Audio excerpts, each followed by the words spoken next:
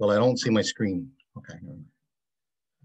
Okay, welcome everybody, and thank you for taking a few minutes to join our webinar here. And we are just waiting for people to log in. So I'll just ask all of you to take a few minutes and grab your coffee and settle down in your chair and get comfortable and be ready to attend our webinar here. We're slowly seeing the numbers creep up, so we'll just continue to give it a few minutes and ask for your patience as we get on with our webinar here. So thank you all for joining today. And we're just watching the numbers click up. It just takes a few minutes, folks. If you've been through these webinars before, that's all.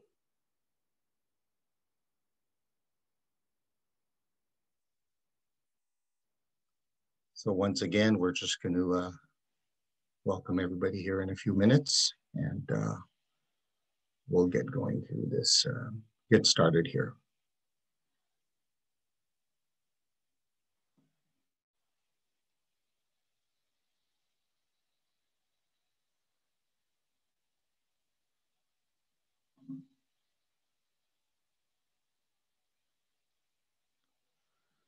Okay, folks, I think we've allowed people to settle in. Hopefully you've grabbed your coffee or your water and your soft drink, etc. And you're settled down, and I'm just going to get us started here on our webinar here for the Ottawa Valley branch.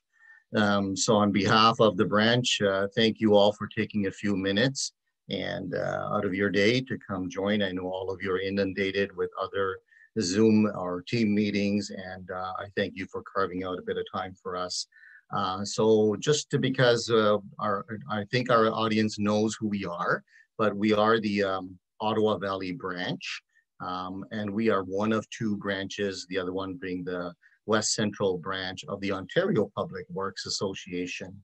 And for those of you that don't know, the OPWA, or the Ontario Public Works, is one of 8 Canadian chapters that we have, we are all a part of the American Public Works Association, who has 55 chapters. So we're all really part of a very large family, but more locally, we are the two branches that are part of the Ontario Public Works Association, which is one of the 8 Canadian chapters. So that's a little bit about our organization, and what we really do is we're out here to promote public works in a very large context.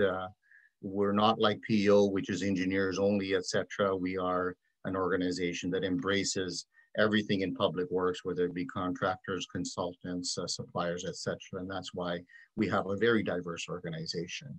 I'm pleased today to also introduce Enrico, if you'll turn your video on. So Enrico is he was president-elect last year. He is president now because the Ontario Public Works has held their annual general meeting. And I'll be happy to tell you that he transitioned from president-elect to president without any of the excitement that you might have seen on CNN or Fox News. So a very peaceful transition, I must say. I've had the pleasure of working with Enrico for a number of years on the Ontario Public Works Board.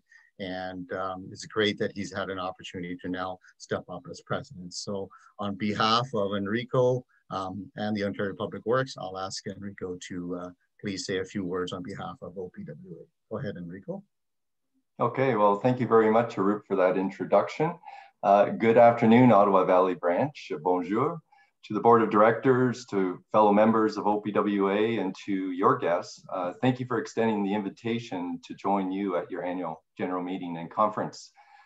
Today's agenda looks great with some interesting presentation, but it's always the AGM that's the tough part to get through. So, but I'm sure Arup will do a fine job with that.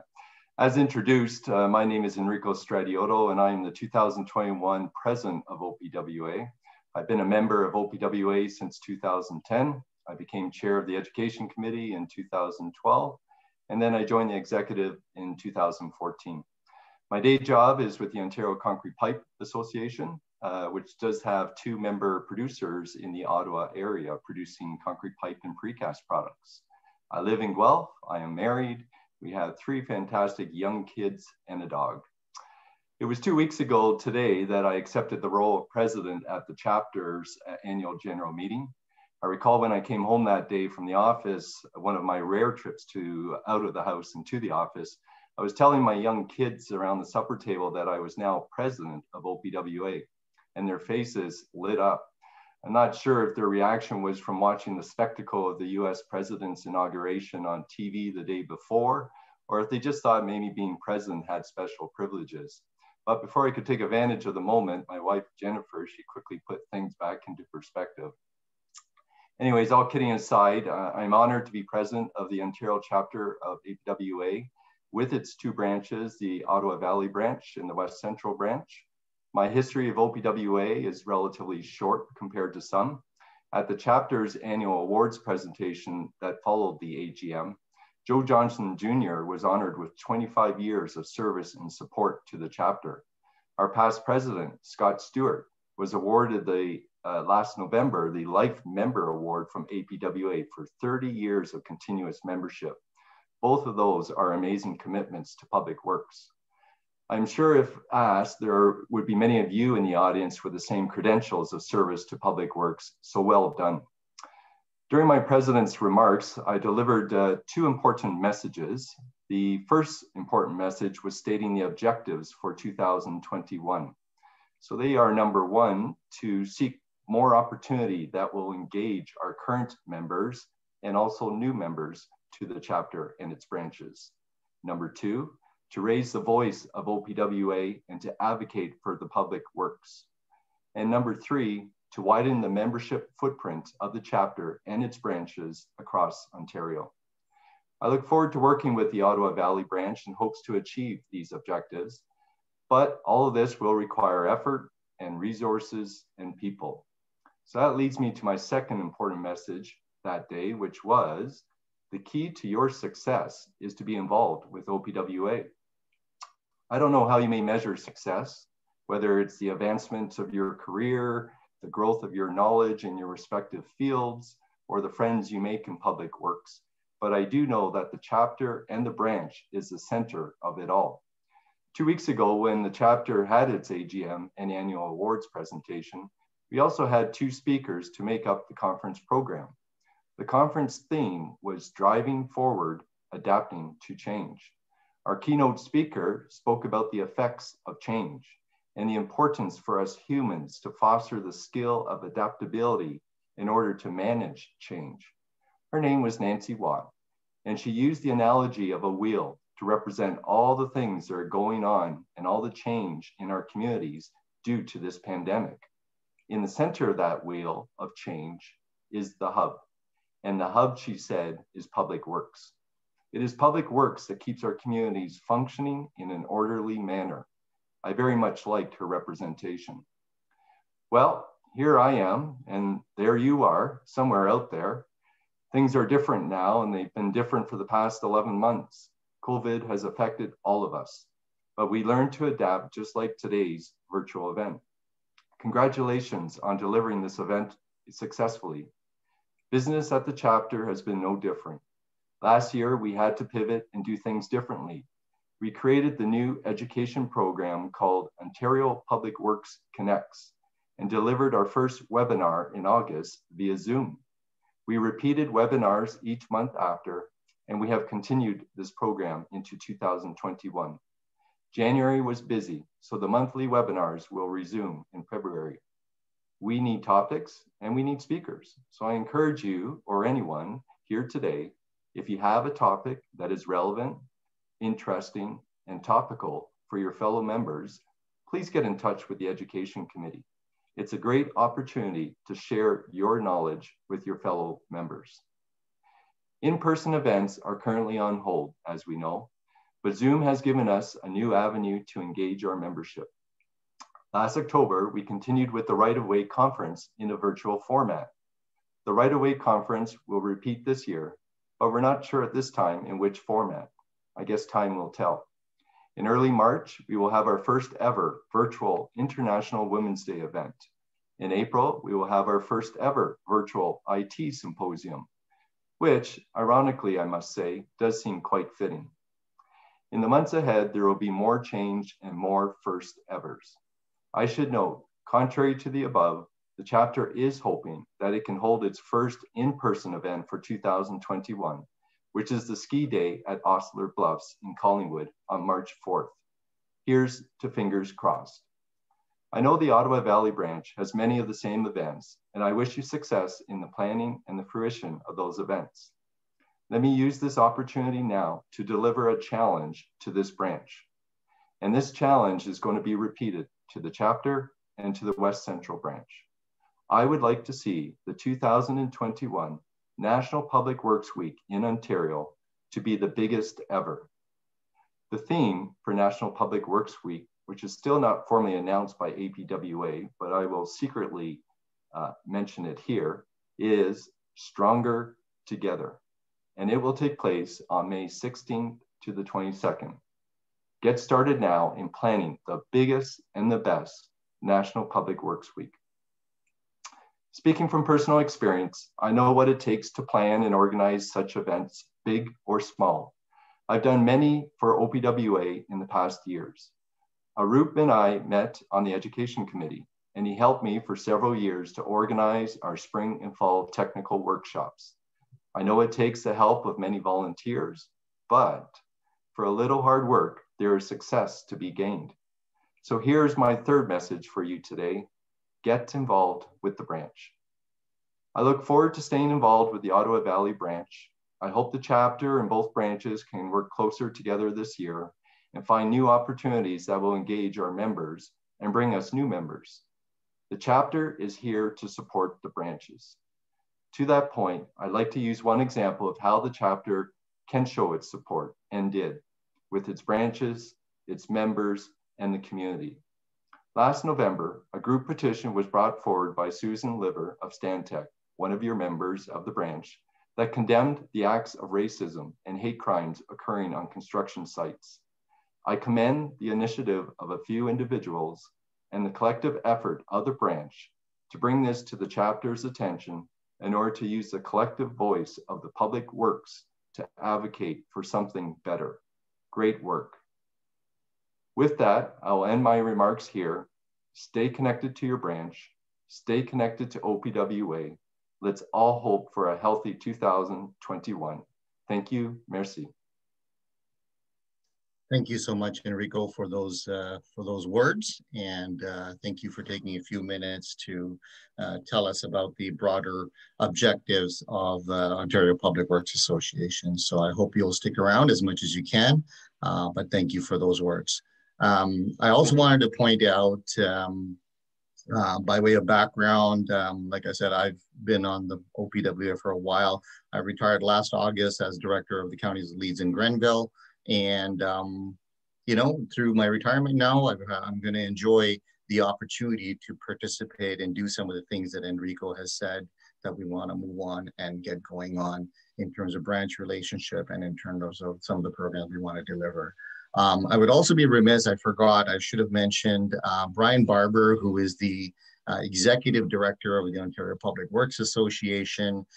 He is on here as a co-host today, sort of our safety net, I will say, in the event something goes wrong with the broadcast from here, and he's there to help us out, and he's behind the scenes and has been a tremendous support for us to be able to use a platform like this, which again, in the spirit of cooperation Enrico mentioned, we've been able to leverage the expertise from OPWA to get the Zoom platform up and running and make it available to all our chapters. So thank you again, Enrico. And we're going to carry on with our present webinar now. Just a few little house rules I want to mention. I'm sure many of you have been involved in Zoom meetings, and I am going to just ask you for your patience. You know, the odd things happen beyond our control. This is a format we're all getting more and more used to doing. So there may be the odd technical issue. And if there is, I'm going to ask for your patience ahead of time. If your screen freezes or things like that, sometimes it's best to rejoin the meeting, and usually that takes care of it. Many of us are engineers here, so we do build in a redundancy. So that's why Brian is here in the background. In the event anything happens to the broadcast center here, that Brian can step in and help out as well. So again, many of you are probably familiar with the webinar format. As attendees, you are all muted so that we can have a more organized session here for this kind of format. The selected panelists will speak, will come in and out of your screen as we move through. However, I want you to know that at the bottom of your screen or at the top of your screen, there are buttons for you to use. And I'm going to very much encourage you, as our speakers start talking here, that as you have questions, I would very much encourage you to put the question into the Q&A feature. And that way we will collect as many questions as we can during it while it's fresh in your mind and the speaker is speaking. And then of course we will pause for a Q&A at the end of each speaker. So again, I'll remind our speakers to also encourage you during their presentation so that we can have a bit of dialogue on the presentations shortly after that. We may not be able to answer every single question, but we will do our best to get through there. Also, you will see at the bottom, if you move your cursor down to the bottom of your screen, as attendees, you will also see a raise hand feature. We are going to be using that for the business part of our meeting today. And I'm just going to get people, so as an attendee, you will see a series of buttons across the bottom. I believe you'll see a mute button, a chat button, and a raise hand button, and a Q&A button. If you move your cursor down to the bottom of the screen, you will see that. So just to get ourselves warmed up and practice it, could I just ask all our participants to click the raise hand button? Okay. So I have got roughly 29 people who are raising their hands out of the 53 participants, but that's okay. It's a good start. So I'm going to clear that for all of you right now. Great. And now we're just going to test this again just a little bit. I'm just going to ask those of you that are going to be supporting Tom Brady and his 6 Super Bowl rings and Tampa Bay in the Super Bowl. Could you raise your hands?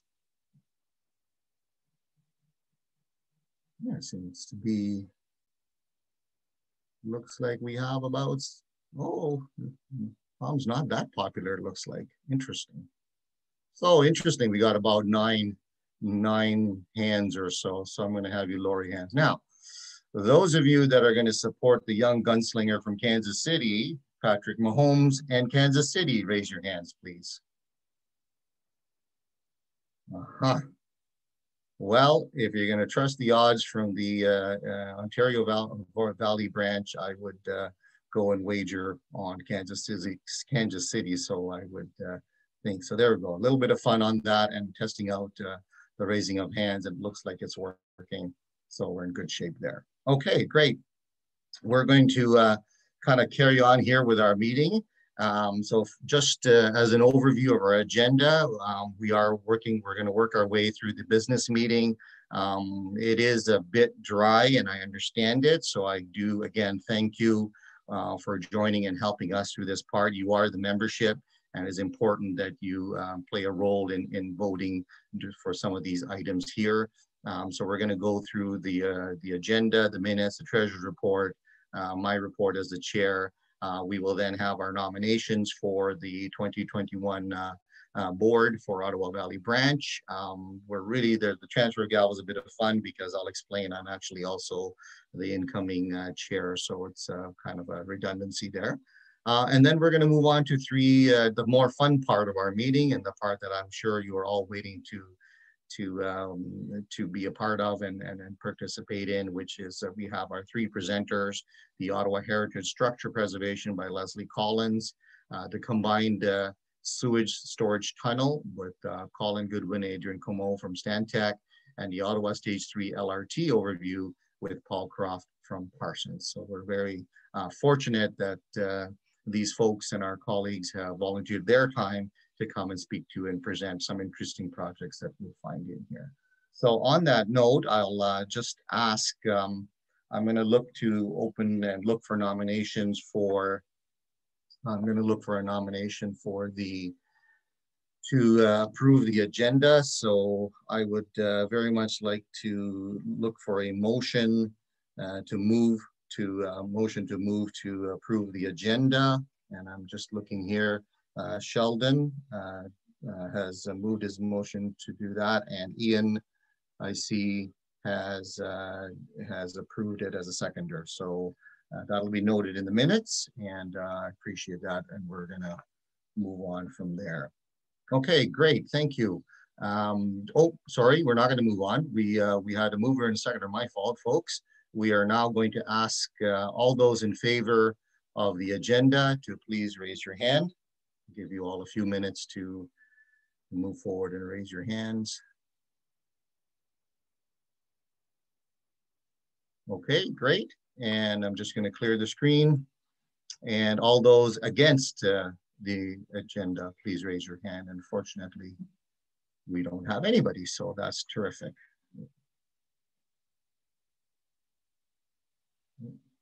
Oh, looks like we do have two people objecting to the agenda, but the motion is carried to approve the agenda. Oh, people are taking it back now. There we go. Interesting. Okay, so we're clearing the first one. So we did our first bit of voting there to adopt the agenda. So thank you all very much on that. We're now going to move on to, I'm going to show you the minutes of the meeting from our in 2000 and, one second here. So this is our meeting record from February 11, 2020. These are the minutes of that. We basically move forward with a number of motions and the business items of the meeting that you are experiencing right now. Jason Bette does his treasurer's report, and that's coming up later again today. Went through that. What's good is we have a fairly healthy balance there to draw upon, which we'll talk a little bit about later today. Then we discussed our activities in 2019. So we went through all of our activities. You'll see a lot more activities we did in 2019 than you'll see in 2020. Then we had our nomination report for the current board that's in front of you, with the folks you see there that have been very helpful getting us through this year, 2020, a very difficult year for everybody. Then some of the formality of turning over the meeting chair to myself. And then we moved on with some very, very interesting presentations, and I'll talk a little bit about those in my report and when we go over last year's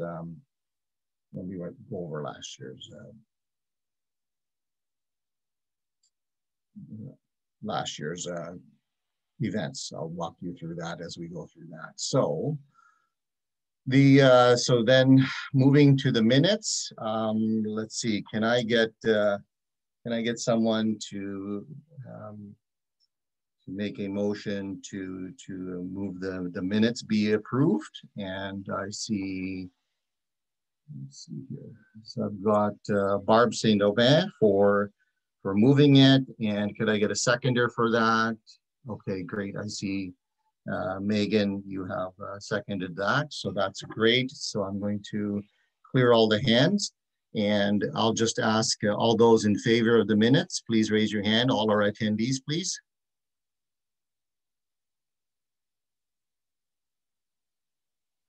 Great, thank you. I see quite a number of hands going up there, and I'll lower that, and I'll lower all hands, sorry. Thank you, and I'll ask the question, all those opposed to the minutes, please raise your hand. And we have no one opposed, so thank you all.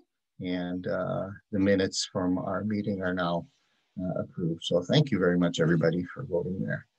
Okay, so at this point, I'll ask Jason Bette if you could turn on your video and unmute yourself as well.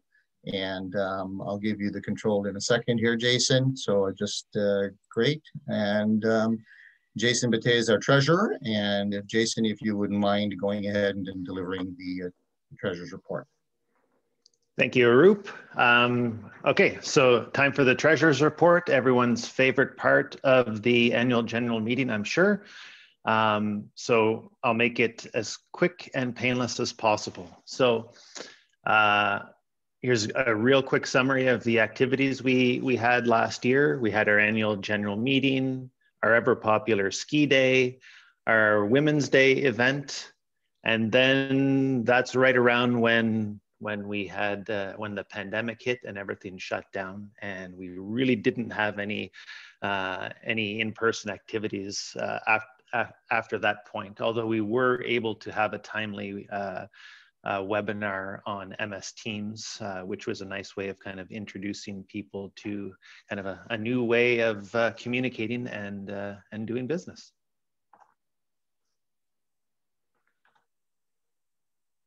All right, so here is a summary of the finances from our 2020 activities. So we had revenues totaling $21,607.35, which really comprised majority of that was event registration. We had HST rebates that we get every year typically. We did have some corporate sponsorship, which helped offset some of our expenditures. And similar to previous years, we have a couple of GICs that we have in the bank that came to maturity. And then on the expenditure side, a little bit higher than our revenues, we had $23,113.65. Again, typically for us, the big costs are associated with the facility costs, meals, hall rentals, and tickets for some of our activities. We did have payouts for university scholarships. So we had one for the University of Ottawa, one for Carleton University for $1,000 each. We had charitable donations of $300. And again, our GICs that came to maturity automatically renew themselves. So we purchased those back and renewed them. And then just at the bottom, just some miscellaneous expenditures for bank fees, and we did buy some OPWA thank you cards. So really a summary for that year, we had I guess a net cash flow of minus $1,506.30, which again isn't that worrisome given that we have a fairly healthy assets and healthy bank accounts. So our current bank account as of December 31st, 2020 was $11,078.78. And then we also have those GICs that kind of on the side. So our net assets are a healthy $20,768.59. And then as typical, we have to do a little bit of a budget for our upcoming year, as you can see. And again, this is completely related to the current pandemic situation. We're forecasting much lower expenditures and much lower revenues. And again, just because we're probably not going to be hosting any in-person activities, or if we are, it likely wouldn't be until probably late in the fall or something like that. So, oops, I think somebody just backed me up. So,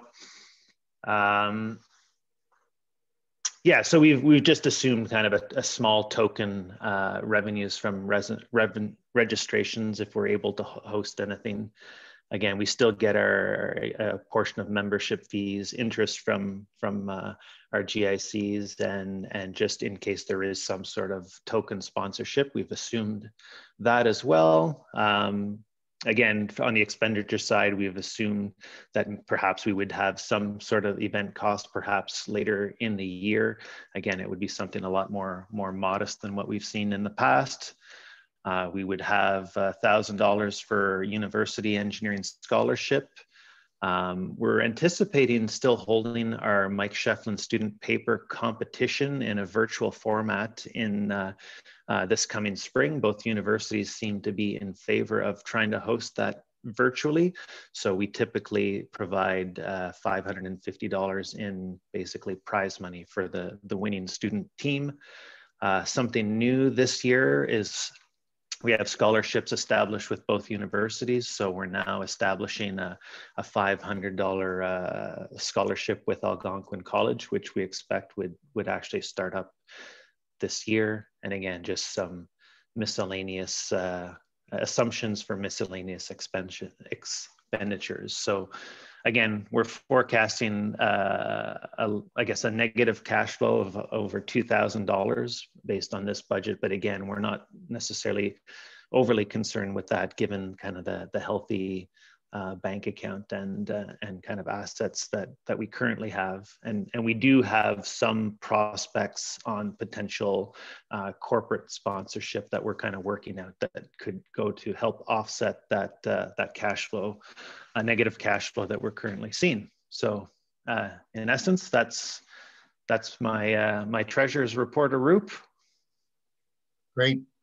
Thank you for that, Jason, and the explanation of the deficit. I will also add here that we also currently have had interest from one of a sponsor who is looking to participate in our organization with a sponsorship. And if that does come through, and it looks like a very high probability that will come through, we just couldn't wrap it all up for this meeting. That would essentially bring us back to the almost a net zero cash flow. And as per Jason's comment, it's an unusual year, and this is exactly why we have reserves. And as you can see, it's all going to a fairly good cause in terms of even if we don't get that sponsorship, we're quite comfortable with the reserves we have, that this is exactly what the intended purpose of using those reserves are. So thanks for the report, Jason, much appreciated.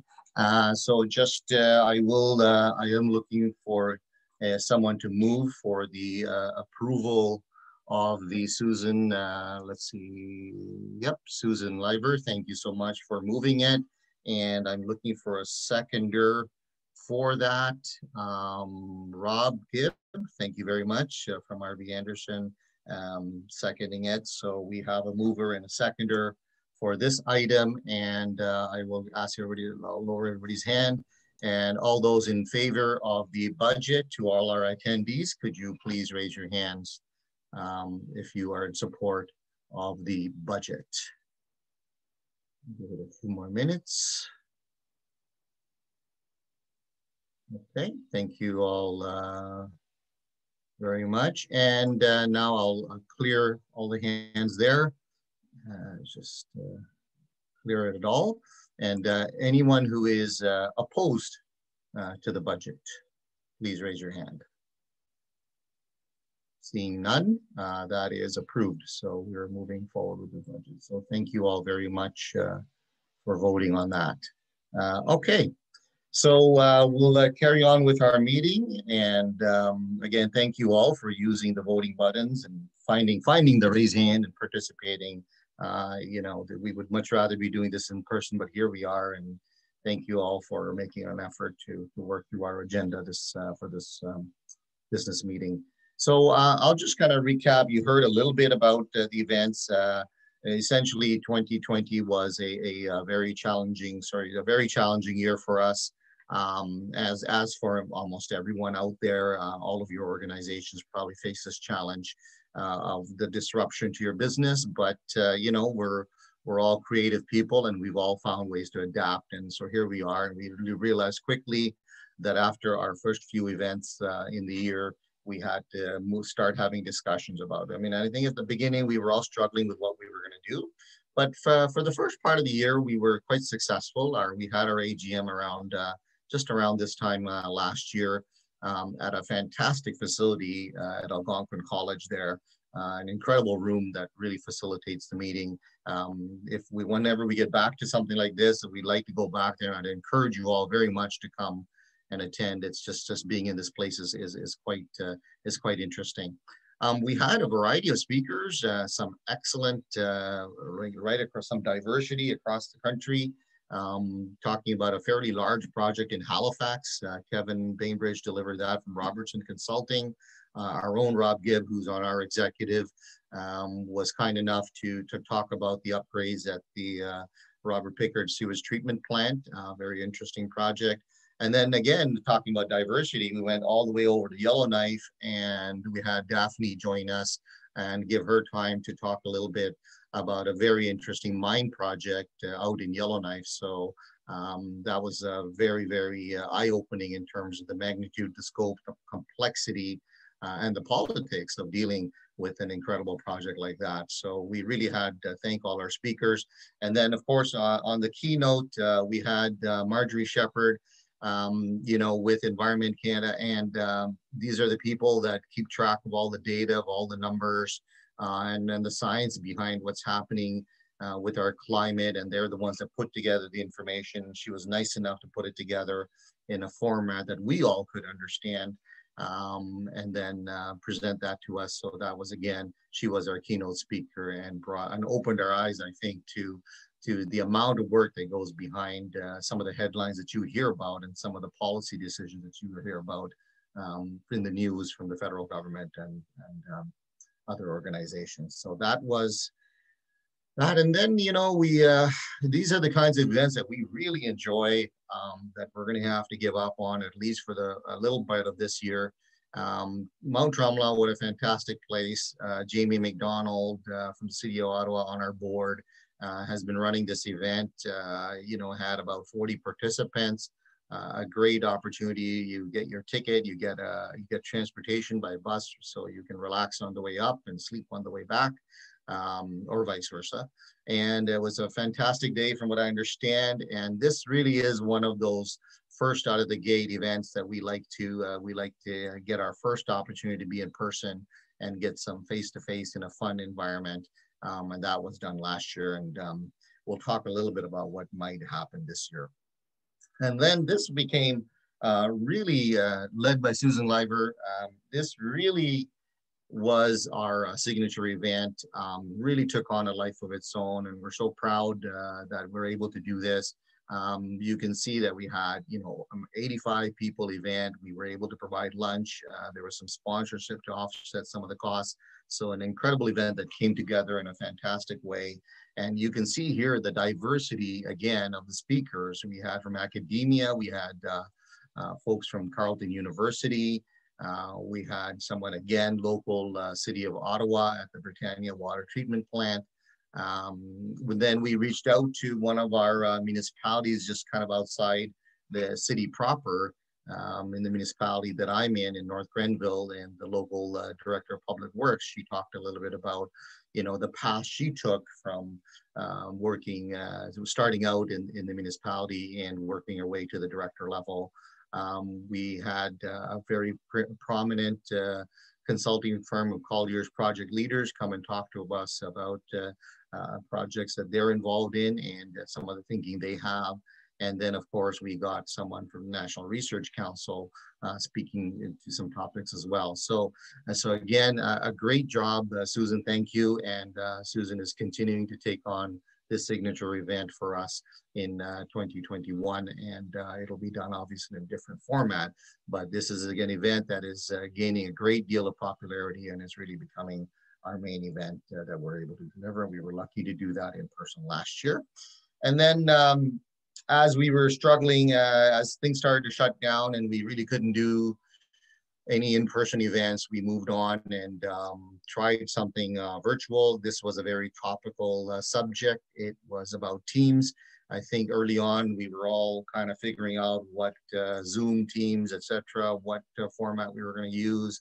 And we were all kind of playing around with how do we do meetings, how do we make the maximum use of these platforms.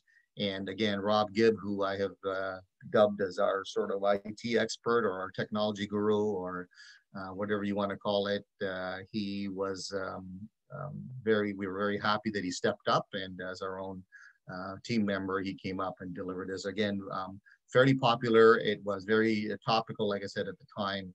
And Rob took everybody through not only just to run presentations, but how do you hold different meetings in different formats? How do you use it for project management, and offering us a number of tips and tricks on how to use Teams. So thank you, Rob, for delivering that on behalf of the branch. So that kind of in a nutshell is what we did. We realized that we struggled a little bit with how we were going to conduct business in the branch, and we continued to hold meetings on a monthly basis. And we started to think about looking ahead to what we were going to do. And so we were able to adapt to this meeting format and carry on with our executive team meetings to deal with any of the businesses for the branch. So that was 2020. So at this point, we're going to move on to our next item, which is the nomination of the board of directors for 2021. So Amanda, if you can turn on your video. There you are. Thank you. And take over control of the screen and deliver your presentation on the candidates. Thank you. Thanks, Arup. So I put together the candidates for the 2021 Board of Directors. I'll go through them pretty quickly as I notice we are behind time a bit. So our first, there we go. Okay, so we've nominated Arup Mukherjee from Arkham Solutions, elect for a one-year term as chair. This year we have nominated for two vice chairs, co-vice chair Sheldon Dattenberger from JL Richards and Associates for one-year term, as well as Ian Izzard from the City of Ottawa for one-year term. And then myself as past chair for one-year term as well. Treasurer, I've nominated Jason Bete for a one-year term, and Megan McSween for secretary from Parsons for a one-year term. Returning candidates for director, we have Sandra Mancini from the South Nation Conservation, Jamie McDonald from the City of Ottawa, Andrew Murray from Enbridge for 2-year terms, and then re-elect for 2-year terms. We have Andre Bork from Jacobs, Barbara Sedobe from Robinson Consultants, Susan Leiber from Stantec, Birgit Alting-Mies from the City of Ottawa, Robertson Gibb from RV Anderson Associates Limited. Whoops, sorry. And then new candidate for director, we would like to nominate Sean Gibbons from Colliers Project Leaders for a 2-year term. With that, I will pass it off to Arup. Great. Thanks, Amanda. And at this point, thank you for all your hard work. Even though Amanda's on maternity leave, she misses us so much. She still participates regularly along with her daughter, who often makes her newborn daughter, who often makes cameo appearances. So thank you, Amanda, for keeping it lively. So I'm looking for a motion, a movement, someone to move for the approving the nominations, and I'm just looking at our participants here. Jason Betez, thank you for making the motion to move this, and I'm looking for a seconder. And Sandra Mancini from South Nation Conservation Authority. Thank you so much, Sandra. So we are again just going to ask, the motion has been put forward and seconded. So I'll ask all our attendees to, if you are in favor of the nominations report from Amanda, please raise your hands.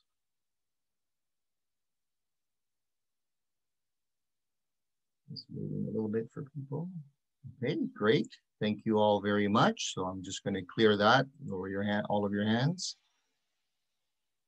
Okay, and anyone who is opposed to the candidates, bring forward. And there are none. So thank you all very much for voting that. So that is now carried. And that brings us to the transfer of the gavel. This is kind of interesting. I'll just say a few words.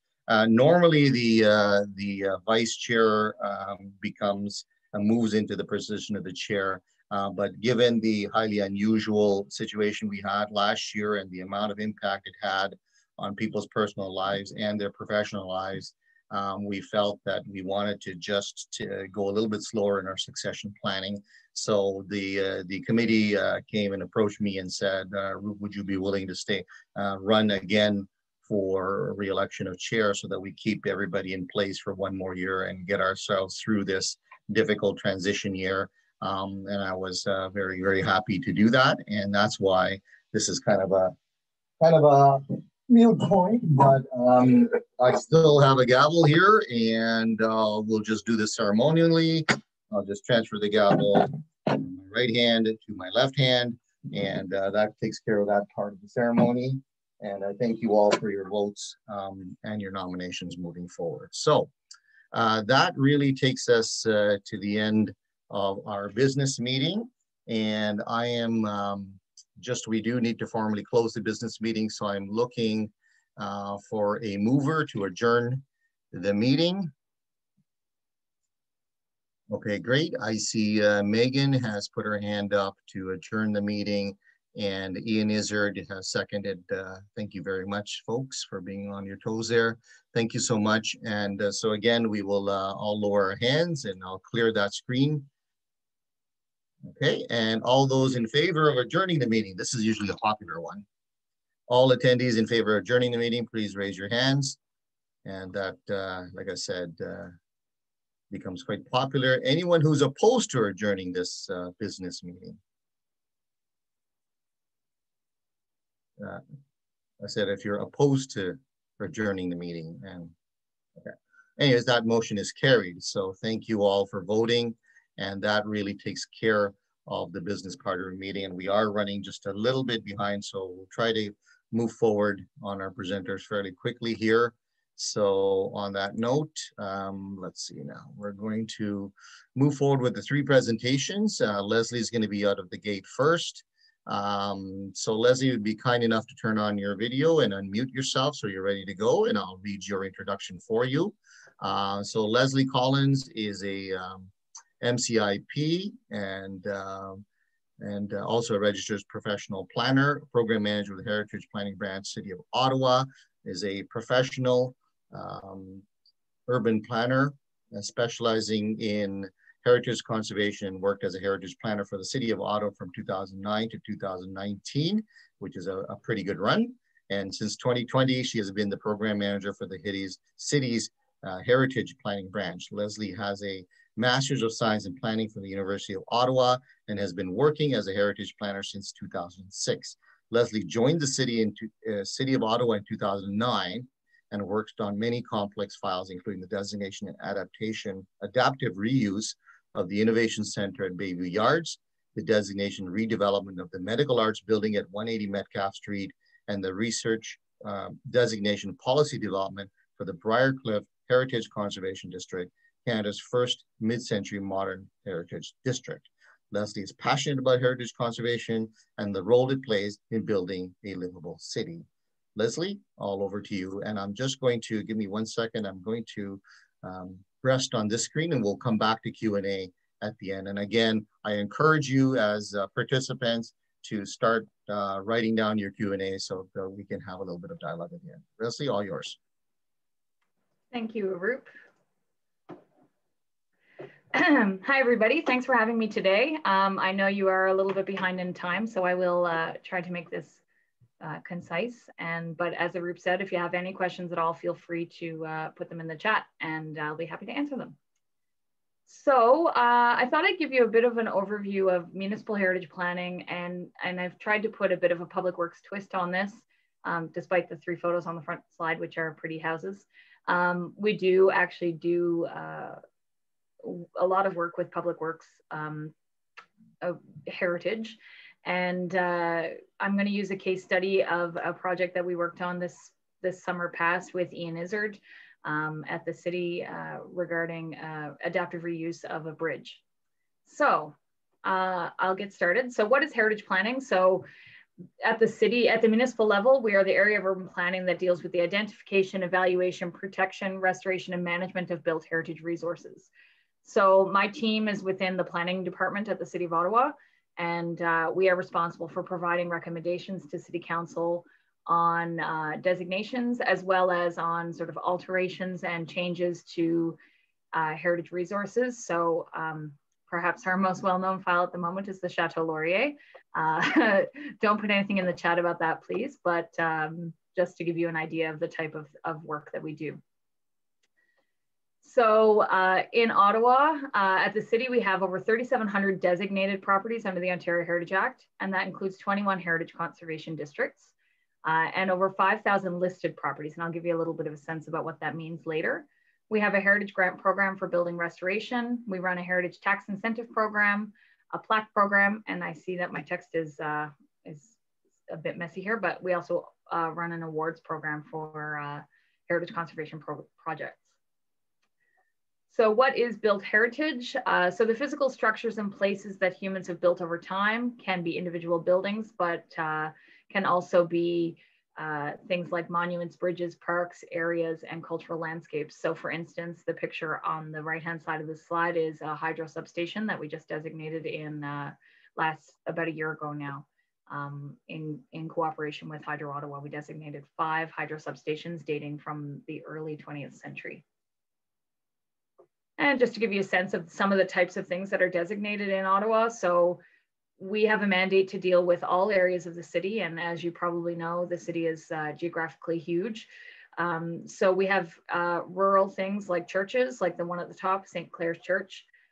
We have more urban elements like the Strathcona Park Fountain, sort of what you might think of as a typical heritage building, the Patterson Fleck House in Sandy Hill, or the house on the bottom right-hand side of the screen at 2607 Old Montreal Road in Cumberland. But then we also have things like bridges, the Minto bridges, which connect through New Edinburgh, and the Fleet Street Aqueduct and Pumping Station are also designated. And I'm going to talk a little bit more about that later. So we have 3 primary tools to identify properties of cultural heritage value or interest. We have the Heritage Register, individual designation under Part 4 of the Heritage Act, and Heritage Conservation District designation under Part 5 of the Heritage Act. And these tools have differing levels of protection that are offered to them, and I think different implications depending on what it is that we're talking about. So just as I said, I wanted to try and put a bit of a public works twist on this. So as I said, we have many heritage resources that could fall into this category. And we think, from the municipal perspective, I think it's very important because public works reflect the growth of the city, to a certain extent, evolution in values at the municipal level, and then changes in technology. So things like bridges and that sort of thing. I mean, I've included some buildings in here, and even though I know it's not sort of strictly the same as a bridge or something like that, but this building is the Champagne Bath, which is one of 2 former public baths that were built in the early 20th century in Ottawa that sort of illustrate that changing attitude towards cleanliness and goes sort of hand in hand with evolution in drinking water infrastructure and sort of the urbanization of the city. So some of our examples, as I said, include drinking water, hydroelectric infrastructure, bridges, municipal buildings with public functions like this one. If you're ever interested in trying to find out what is designated in Ottawa or listed, you can go on the city's Geo Ottawa mapping service, where we have a layer for heritage. So you can look at heritage conservation districts. The purple triangles are individual designation, and the blue are properties that are listed on the city's heritage register. And so if you're working on a project, for instance, that's located within one of our heritage conservation districts, and it has sort of above ground implications, let's say, then there could be a requirement for approval under the Heritage Act. So the Heritage Register is a tool under the Ontario Heritage Act that allows the city to list properties that they believe to have potential cultural heritage value. It's sort of one level lower than designation. The only restriction on properties that are listed on the register is that the owner has to provide 60 days notice in advance of demolition. So we have approximately 5,000 properties on our heritage register, and I asked one of my team to do a bit of analysis on the data, and we have We have 12 bridges that are listed, and we have 9 sort of buildings that are categorized as utility, including generating stations, et cetera. So here we have the Bank Street Bridge. We have hydro generating station number 4. We have a bridge over the Jock River. We have a railway bridge out in Goleta, and we have the Lemieux Island water filtration plant and the Cummings Bridge over the Rideau River. So this is just a sort of an example of the fact that we have properties throughout the city. Some of you will be familiar with the Ontario Bridge checklist, which I'll talk about a bit later when I go into a case study. And then the next step is we have heritage designation, which it offers a greater level of protection. So it's regulated under the Ontario Heritage Act. We designate individual properties under Part 4 of the Heritage Act and heritage districts under Part 5. And so the difference here, well, these have to be approved by council as well, but council has authority over alterations to designated properties and demolition. So if a property owner wants to demolish a heritage building or a heritage structure, they are required to get city council approval, for instance. Just a little bit of a sort of fact-finding mission here in terms of what heritage is not. It's often seen as an attempt to freeze property to make it undevelopable or that you can't change it. The idea is more that it's about managing the change that occurs. It's not a requirement to open private property to the public. This is not as relevant to this group, but it's not a tool to prevent development or infill in established neighborhoods. And it's not a way to regulate the use of a building or structure. So we don't generally get involved in use of a building. So if it's changing use, as long as it doesn't impair the heritage value of the property, we don't really have anything to say about that. So individual designation is designation of an individual property through a municipal bylaw, and it's for its cultural heritage value. So it can be a building, a structure, as I said, it can be a complex of buildings. A couple of years ago, we designated the former NRCan property on Booth Street as a complex. It's going to also undergo a major redevelopment, but we designated several buildings and laboratories there that were of cultural heritage value, and they will be incorporated into the new development. City Council must vote to designate a property after consultation with the Built Heritage Subcommittee, which is a subcommittee of council. We have approximately 335 properties in the city that are designated under Part 4. This is a portion of one of those properties, which is the Fleet Street Pumping Station and Aqueduct, and there are 5 bridges along there that are included in the designation. Heritage conservation districts are designated under Part 5 of the Heritage Act and can range in size. We have some that are, 10 to 12 buildings, and then we also have the entire former municipality of Rockcliffe Park, which is about 750 buildings, and it is every property is designated. So we have 21 heritage conservation districts in Ottawa. And within a heritage district, this is a bit of a piece that a lot of people don't know. Everything is included. So every property is designated regardless of its age. And we also often get involved in projects like, projects that might affect the public realm, so sidewalks and streetscapes and that sort of thing, as well as projects that affect private property. In order to designate a property under Part 4 of the Heritage Act, so an individual property, we have to have it meet Ontario Regulation 0906, which requires that it have either design or physical value, historical or associative value, or contextual value. And I'll just quickly go through those. So associative or historical value is direct associations with a theme or a person or an institution, or it demonstrates the work of a significant architect, builder, artist, designer, engineer, for instance, or yields information that contributes to the understanding of a community. This building shown here, some of you may recognize, it's from prior to its rehabilitation, but it's now the Innovation Center at Bayview Yards, but it was constructed as the City of Ottawa Workshops in the 1940s, yes, sorry. And it has heritage value, one, for its association with the city, and also for its association with sort of a former railroad hub industrial area in the Mechanicsville neighborhood. Design or physical value is a little more self-explanatory, perhaps. This one is interesting because it also includes the category of high degree of technical or scientific achievement. And so I've included the aqueduct picture here because it's a very interesting piece of engineering work, and that's part of its heritage value. So even though physically it's, you know, it's lovely, but it's not, you know, a beautiful Queen Anne Revival building, it still has heritage value because it tells us something about the past and the evolution of the technology. And then finally would be contextual value. So is the property important in defining, maintaining, or supporting the character of the area? Is it a landmark? Is it linked to its surroundings? And so this property is one of those 5 hydro substations that we designated last year. This one's on King Edward Avenue. And it has contextual value in that it's one of a grouping of sort of utility / institutional type buildings along King Edward Avenue that remind us of what it was historically, because if you are familiar with the street, particularly this part of the street north of Rideau, it's a very different place than it might have been, you know, 70 or 80 years ago. So as I said, alterations and demolition to designated heritage properties are regulated by the Ontario Heritage Act.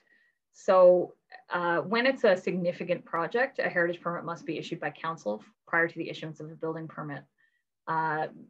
Smaller projects can be processed under delegated authority to staff, but the project I'm going to use as an example today required City Council approval.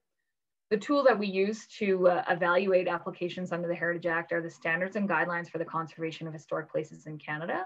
And that document was published originally in 2003 by Parks Canada and then revised around 2012, I believe. It was adopted by City Council as sort of the standards that would be used. And it's not a prescriptive document, it's more a philosophical sort of like, these are the approaches you should take. So it allows for some flexibility, which is helpful, because evaluating heritage applications can, you know, it's not a one size fits all sort of approach. Oh, sorry. So the example I'm going to use today is the Booth Street Bridge. As I mentioned, the Fleet Street Pumping Station, which you see in the top right-hand side of this slide, is a designated heritage building, along with the aqueduct that you see on this map, which here's the pumping, oh, sorry, I'm going to go over here so you can see my cursor, I think. Here is the pumping station, and then the aqueduct runs all the way along, and then there are several bridges that cross the aqueduct that are part of the designated parcel. So water came in from the Ottawa River and came all the way down here and then went through the tail race and back out the other side to the pumping station. Pooley's Bridge is also part of this landscape. You can see it here in the second picture. It is separately designated under the Ontario Heritage Act as well. And the city is currently undertaking some rehabilitation work on that bridge. So some of you may know, whoops. These are some more current photos of the Booth Street Bridge.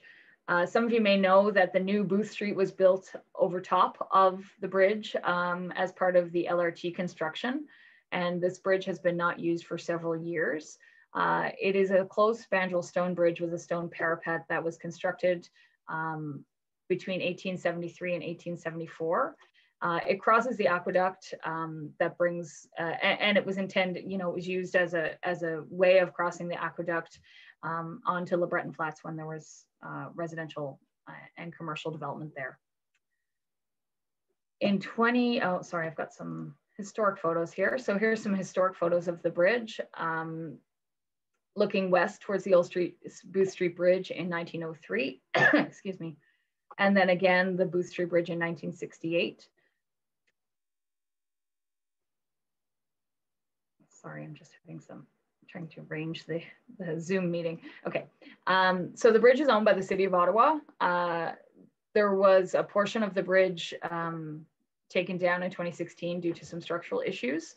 And a 2018 structural review identified serious deficiencies in the bridge and that the center arch is in better condition than the extensions.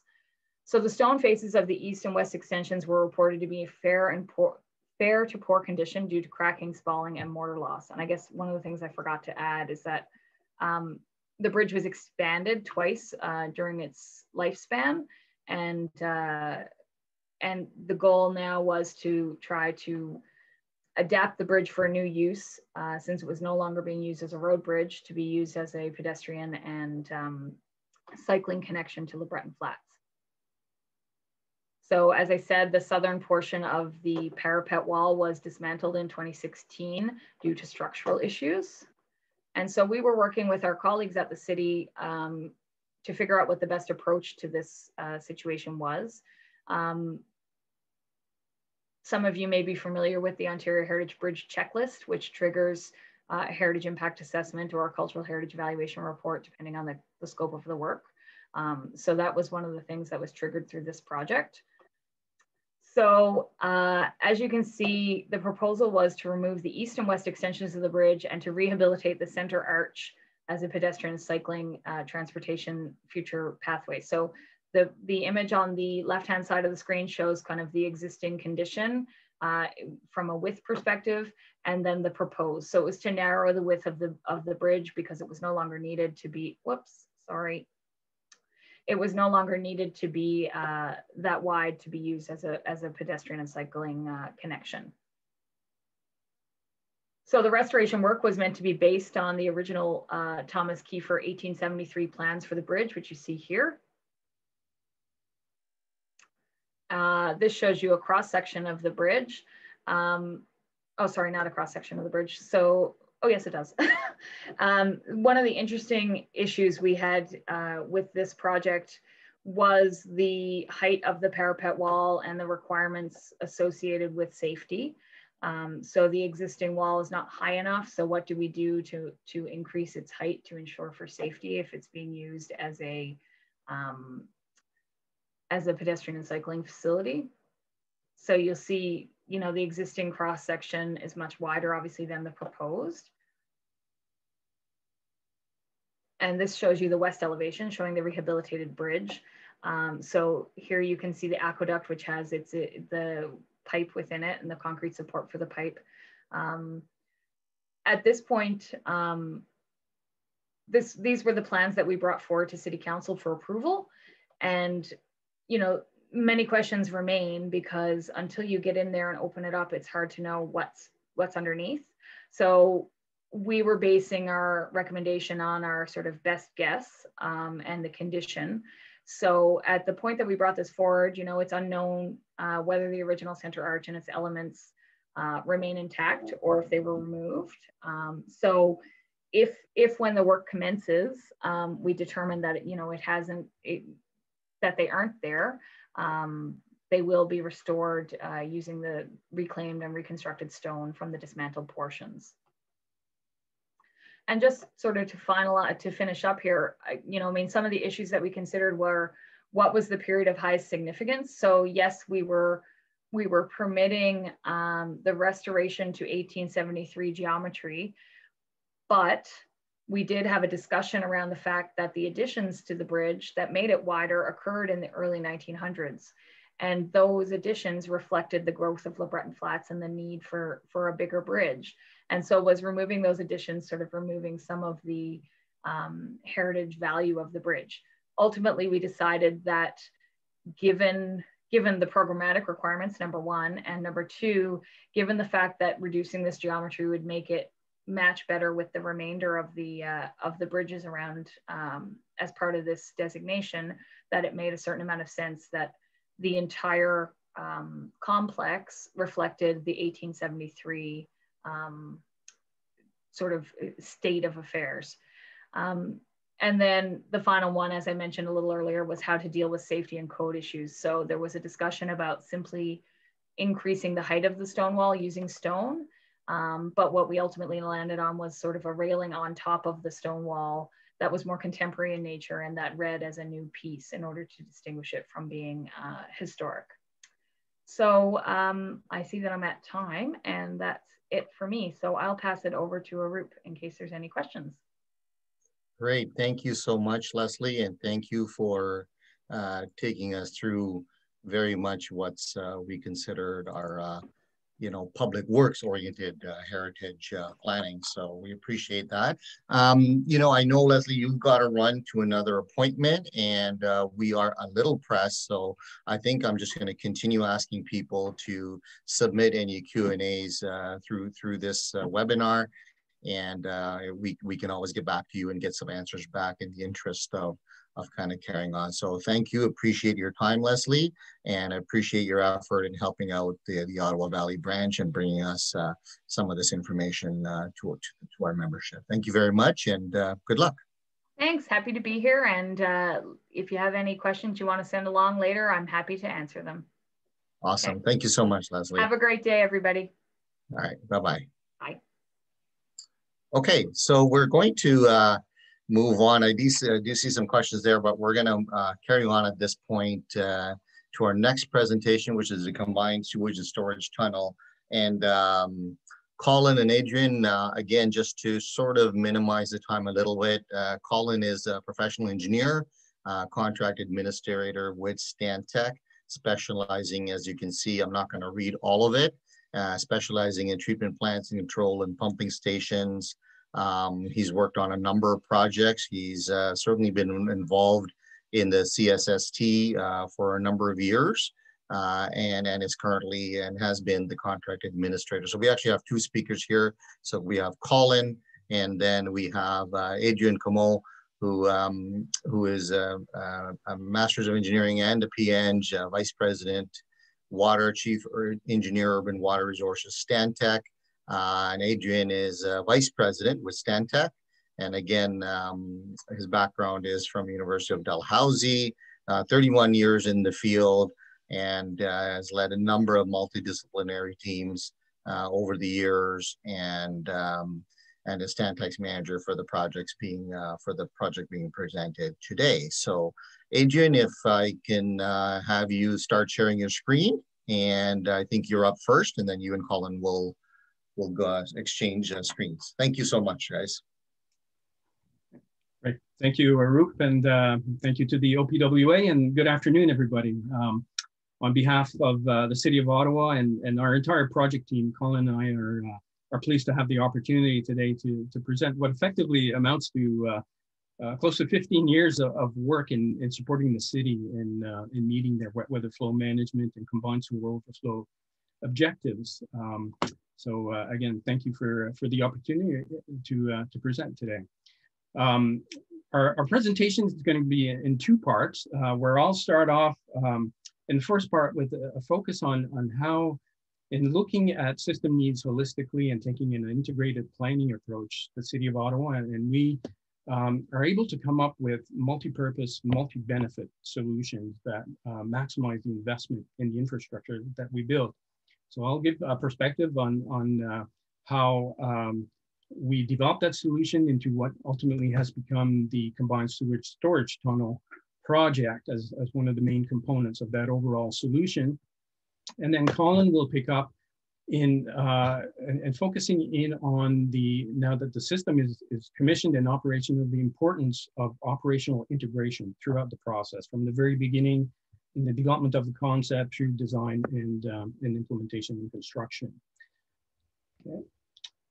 So starting off with that first part, you'll see this theme come through in terms of the overall functional objectives. Looking at things holistically, we're looking at combined sewer overflow control to the Ottawa River, looking at flood risk reduction within the area, as well as asset renewal. And all these things, three things together, looking to come up with a multi-purpose, multi-benefit solution. One of the main drivers in the overall process is the protection of one of our most valuable resources, the Ottawa River. And with that has come the Ottawa River Action Plan, which is a collection of 17 projects to do just that, to protect the health, maintain the health of the Ottawa River, of which a big component of that is the combined sewer overflow control, minimizing the discharges of untreated sewage during wet weather flow events to the river. And two of the key projects to do that have been the real-time control implementation first, followed then by the implementation of this combined sewage storage tunnel, as we call it, the CSST.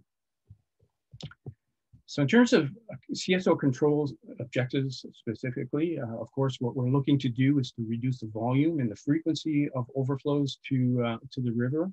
From a compliance perspective, provincial policy objectives and guidelines require that at minimum, we capture and treat 90% of the wet weather flow that is generated during a typical year, during an average year. And in cases like Ottawa, where there are body contact uses, and in this particular case, a downstream beach at Petrie Island, further level of control to minimize the frequency of overflows and to have no more than 2 overflows per year on average during the swimming season. Through this whole process of development of the Ottawa River Action Plan, a big part of it was public consultation. And as you can imagine, the public has the expectation that there should be no overflows at all, no raw sewage going into the river. But through that process, it was a public education component to that to show that the complete elimination of overflows to the river would be in the order of $2.5 billion to achieve that complete separation of the entire system. But for a more effective solution, something around the order of 250 million, an enhanced level of control could be provided that adequately protects the river while also providing relief to avoid the occurrence or the risk of flooding within the city core. So with that comes an enhanced CSO solution where City Council has committed to advancing this design on the basis of achieving no overflows, or on the design basis of no overflows during the average design year, which ultimately leaves us with a performance expectation of somewhere around between 1 and 2 overflows on average each year. So better than what would be required by provincial policy objectives. To give you a bit of context in terms of the overall area, what we're showing here is the interceptor system that was built in the early 60s, around 1960, so it's about 60 years old now, that was built to intercept what previously were direct discharges to the Ottawa River, bring all the wastewater and a certain amount of wet weather flow to treatment at the central treatment plant at ROPAC, Robert O. Pickard Environmental Center. Like most municipalities, the city of Ottawa first developed as a combined sewer system in blue here, and then rapidly grew with separated sewers through the 50s and onwards. So here, what we have is a service area that services a third of the population of the city of Ottawa, about 300,000 people. So we're dealing with an issue of having to address combined sewer overflows, the risk of flooding in these combined sewer areas, but also having the ability to be able to sustain the operation of this aging sewer system where this carries a significant amount of flow, very difficult to inspect and to rehabilitate to maintain the integrity of the system beyond its service, designated service life. So these are the 3 main objectives: CSO control, basement flooding, and risk reduction, and also renewal of aging assets. So starting off, the first step here was and this goes back to 2005, around 2005, the need to rehabilitate the existing flow control structures along this system, again, built in around 1960. So in doing that, this gave us the opportunity to look at the system and say, can we do better with what we already have in the ground? And this graphic here is one that was pulled together by the City of Ottawa based on monitoring information that they were collecting in the overflows as well as in the interceptor system.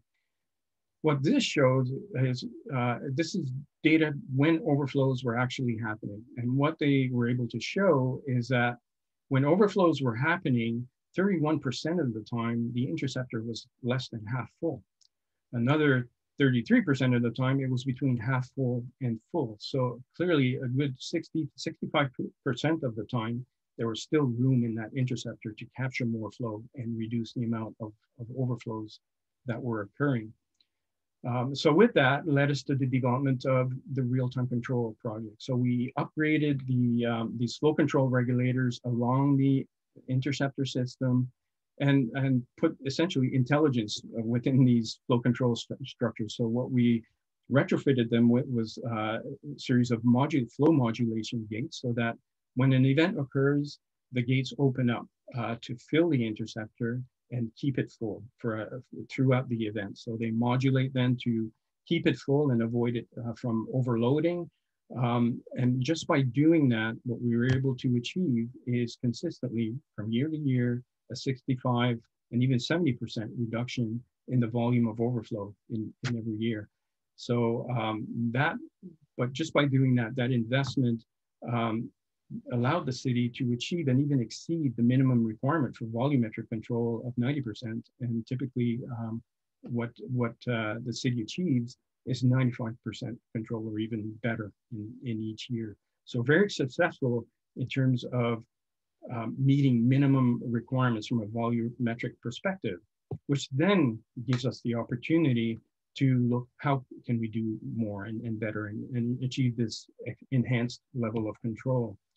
This graphic shows the effect of real-time control. In the back row here, what we see is the overflows during that average year. So from the small events to the larger events causing more overflow.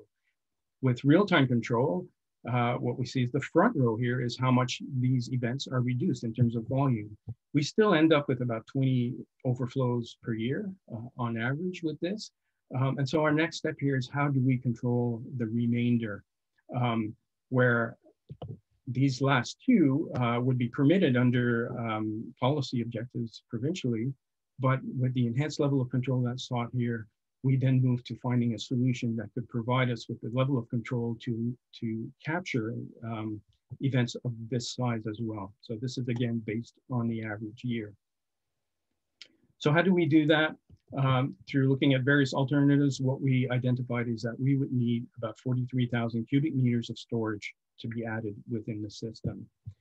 Next step was to look at, well, where do we provide that storage? How do we provide that storage?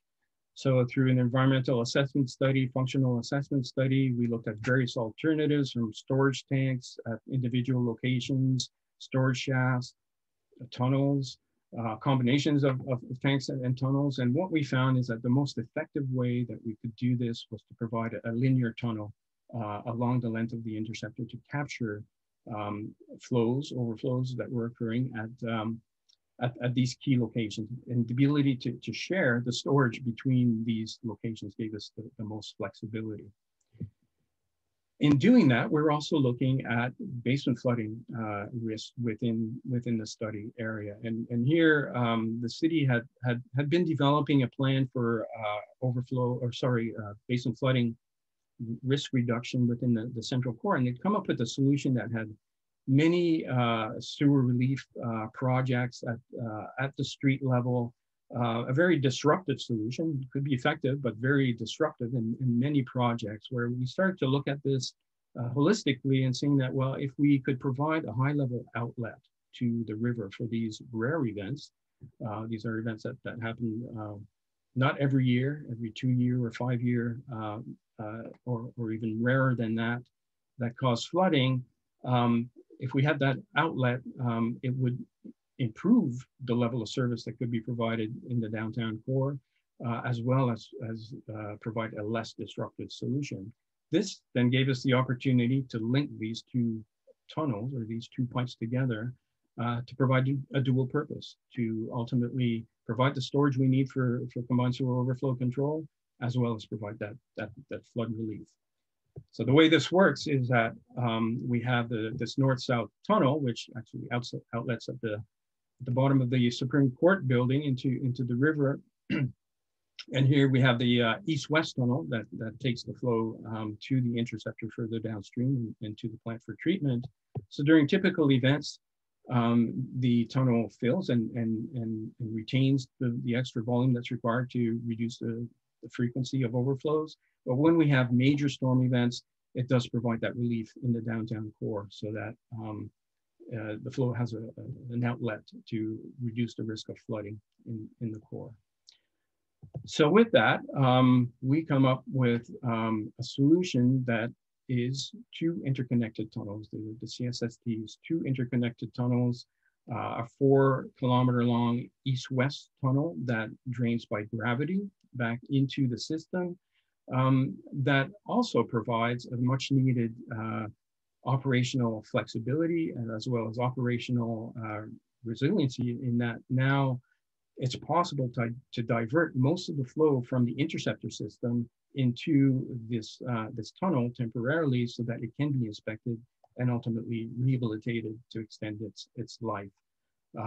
These 2 tunnels can operate in parallel to provide the storage, along with the north-south tunnel to achieve the enhanced level of CSO control. We have an enhanced solution for basement flood risk reduction and that critical twinning of the twinning of a critical piece of infrastructure for the city. And on top of that, this solution is very flexible in that in the future, it could be extended all the way to the plant to fully twin the entirety of the interceptor system and providing even more storage volume if necessary in the future. So there we have a multi-benefit, multi-purpose solution that has maximized the investment that is being made in this infrastructure. So with that, I'll hand it over to Colin to talk about the importance of operational integration. All right, thanks, Adrian. Hi, everybody. I'll try and keep it brief just because we're running a little bit over time. But when Adrian and I were asked to do a presentation related to the CSST for this group, we thought instead of going through a case study of exactly what was built, we figured a lot of people may not have heard about the project, but not necessarily what it was for. So now that Adrian's kind of gone through that integrated planning approach and what the ultimate project was, Adrian had mentioned at the onset that the project went into operation just in November. And so what we did was a bit of a reflection on what worked well in going through design, through construction, that I think sets this apart from other projects. I have a lot of friends and stuff that would say, oh, that's neat, you worked on design and construction of a tunnel. And on reflection, it's not really design of a tunnel itself at all that was the tricky part. It's more about how do you build this tunnel, which is a means to an end, to store flow and provide these added benefits for the city, and have it integrate with their existing wet weather flow control system, with the real-time control regulators, and with the city's own operation and maintenance protocols and plans. So, like I said, I'd like to think that we did this, up front with a set purpose at the start of the project. However, I think this is really just something that was done inherently, and I don't think we are reinventing the wheel. And this diagram here, what we're trying to illustrate is this approach that as you're going through the different phases of a project's life cycle, is having a focus on the end user, and then how this new piece of infrastructure will fit with an existing system is absolutely critical. And what we're going to try and do is kind of run through this to give some examples of key things that we think worked well and ultimately led to a successful startup and commissioning of the system. So at the concept stage, Adrian mentioned we looked at a multitude of different solutions of what could provide that CSO control, and going towards that tunnel solution and eventually something that could act as a twin essentially of the IOS through the downtown core. It's easy to put a line on paper, but it's a different thing to bring in practitioners and people that have constructed tunnels of this nature, consulting with the operations group of the city to make sure that, yeah, that will be feasible to do physically through downtown, and it'll work with the city's infrastructure at the concept stage. And then going from concept into design is really focusing in on, well, exactly what are we trying to achieve with this piece of infrastructure and establish that form and function. And then moving from design into construction, the operational integration focus is really on how are we going to get this thing into service, how are we going to do it, and build it with a live system. And all that together, if done properly, I think it leads to successful operational integration. So to try and illustrate this, I kind of broke this down into 3 themes. The first being hydraulic performance. So, the base hydraulic performance issue is to achieve CSO control. But going beyond that is how do you construct and tie into a live 2100 millimeter diameter sewer without impacting upstream users and without compromising the integrity of the system. A sustainable solution, not in the sense that it's greenhouse gases or anything like that, but making sure that it's maintainable and operable by the city. And then operational change management is going through the design process and construction with the ops group to make sure that they have the tools necessary to properly maintain and run the system, and it'll work with the existing plans that they have. So I've already kind of talked to this, so I think I'll skip right over it. But essentially that's just looking at tunneling feasibility and then combining that with what can we get out of the solution.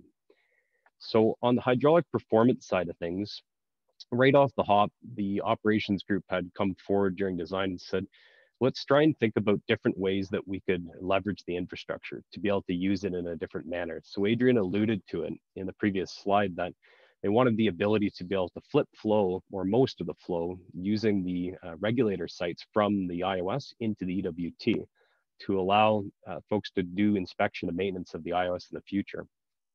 So another aspect is looking at flow management. So going into construction from design, often we tell contractors what we want built, and we shouldn't tell them how we want it built, and that's because we want to leverage their expertise. So working with the city, we could establish the key constraints. So if you're working on this sewer, these are the box that you have to play within. And then we were able to provide concepts and strategies that we could give to the contractors, suggestions on how they could do it, but leverage their expertise in construction in consultation with our folks and with the city to come up with the best approach to construct in these difficult conditions. On the sustainable solution front, this is really about taking a deep dive even at the design stage, whether it's on 2D drawings or 3D models, and looking at a piece of infrastructure and saying, how is the operations group going to go inside a confined space, which most of these sites are, to maintain a gate or to change out a level meter? And that really revolves around providing good access for ventilation, for direct line of sight for people being tied off. And then in the construction phase, it was looking at, well, it was great what we did on paper. Now let's go into them before we turn it over. Check for interferences, whether you're nicking your shoulder on a maintenance hole lid when you're entering, that type of thing, and making the right adjustments needed before they took it over. And then operational change management, the biggest part of this, I think, came during the real-time control implementation back in 2010, which was when this came online, it gave the city operations group basically a new role. So taking what they did at the plant of having a process technologist that oversees the SCADA system for what's going on at the plant, and then adapting that for everything outside of the plant for real-time control regulators, and then eventually the sanitary and stormwater pumping stations and critical maintenance holes.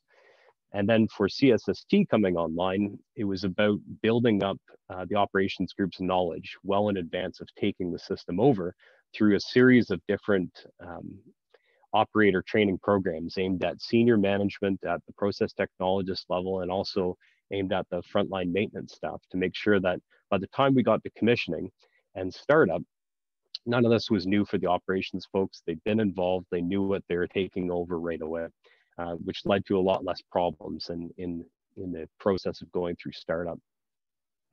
So the last piece I'll touch on before I give the mic back to Arup and to Paul is just talking about on the commissioning front.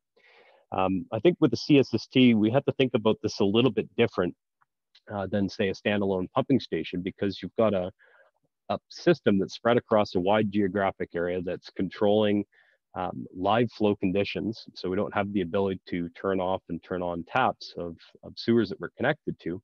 So we really had to compartmentalize what the project was into components, and then basically take everything that we could offline and test as fast as we could, and then keep all the tricky stuff where we're dealing with live flow conditions until it was absolutely necessary, and then putting all the pieces back together. So the 6 kind of parts that I'll go through, I think, illustrate some of the key things that we took away from it that we'll certainly be leveraging on future projects. The first one being on live system planning. So again, the fact that we are tying into live collector sewers to divert flow from those into the new CSST really required a lot of forethought. So during the commissioning phase, you can install a gate And then it's really up to how do I test this thing? If I close that gate, I'm going to be sending flow potentially towards an overflow location, causing a combined or a sanitary sewer overflow. So again, on the compartmentalizing side of things, taking the CSST and breaking it down into components was absolutely critical.